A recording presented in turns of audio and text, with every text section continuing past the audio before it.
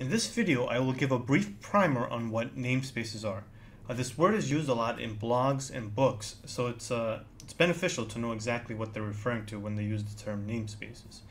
A namespace is just referring to a container that holds objects and the names associated with these objects. So here's an example dealing with the namespace. When we create an object, so in this case we're going to create the variable x and we're going to assign it the value 3. So what we're essentially doing is we're creating an element in this namespace. So a name given to a variable is sort of like a dictionary. There's a key and a value. So the x is the key to the value 3. The unique part about this is that if we check the ID, exactly what x is mapping to, we'll see that it gives us the ID 499298856.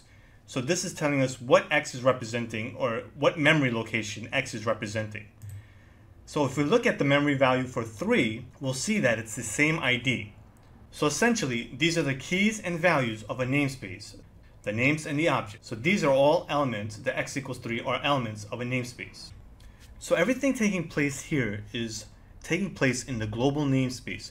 When we assign a variable a value, we're essentially creating an element in the global namespace. The cool thing about Python is that there are many different namespaces located within one script. So when we import a module, we're actually importing that module's namespace into our script. In this case, we're going to import pandas as PD. What we're essentially doing is we're importing pandas namespace into our main script. So if we want to access the variables of pandas namespace, what we have to do is use the name of the module, PD, dot data frame. So the dot data frame is actually saying, okay, we want to refer to the data frame variable that's located in the pandas namespace.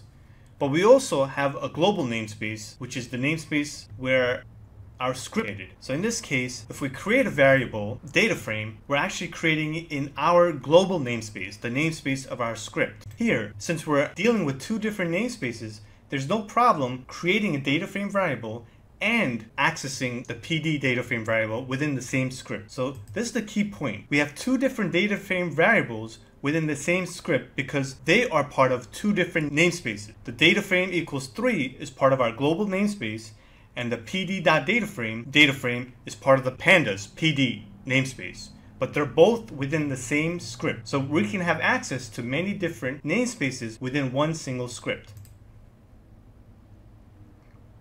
So when we import a module, we import the module's namespace. We also have a global namespace, which is when we assign variables to names. So there's two different namespaces already within one Python script. We're importing a namespace and we have our global namespace, but there's also something called a local namespace, which is within a function. So any variables you name within a function has its own namespace, and it's completely different from the main script's global namespace. That's why if we assign a variable in a function, x equals 3, y equals 4, and we try to access those variables in the main script, we'll get name x is not defined.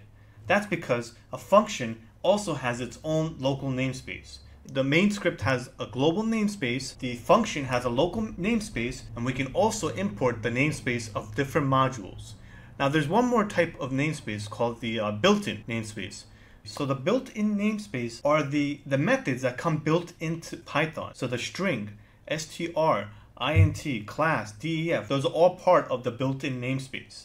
So even before you start your Python script, that namespace is already there. We're accessing it once we create a new Python script without even typing in anything. So we have the built-in namespace, we have a global namespace, we have a local namespace, we can import namespaces. So hopefully that gives you an idea of the term namespace and how it's used in Python. So that's it for what a namespace is. I will see you guys next time.